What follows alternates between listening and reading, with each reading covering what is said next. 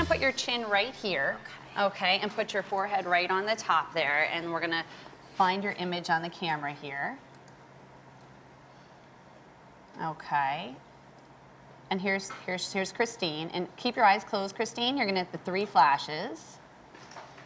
And now we're gonna see 8 different pictures that are analyzing different components of Christine's skin. Gotcha. It analyzes everything from sunspots to pore size to wrinkles. And these are the most common things that we see in ultraviolet light exposure.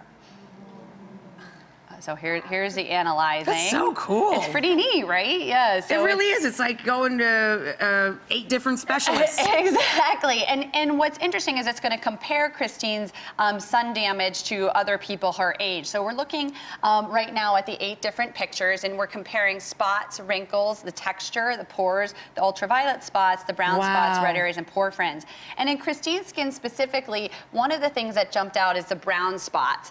So one of the first things our body tries to do is protect our skin from the sun by trying to pigment and make freckles. Unfortunately, when those freckles don't go away, there becomes sun damage. And in your case, you have pretty significant sun damage. About only 9% of people of your age group have worse sun damage. So we really want to jump on that and fix that. Can you reverse those numbers? We can. So starting a good sunscreen program and sun protection program is really key at your age. And at any age in general, you just want to make applying that SPF 30 part of your daily routine, okay? And then even at 24, you're starting to get some fine wrinkles, and just like the truck driver, that UVA light is what really stimulates the development of wrinkles, so you want to make sure you're using that UVA and UVB sunscreen. Oh my gosh. And moisturize. Creams and potions. Creams and potions. Yeah.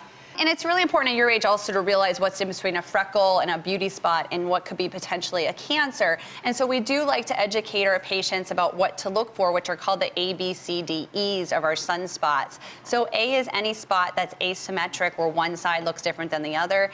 B is any spot with an irregular border. C is anything with more than one color. D is any spot bigger than a pencil eraser. And E is anything growing or changing. So if you find any of those freckles or sunspots fit that category, you really should see your dermatologist for an evaluation.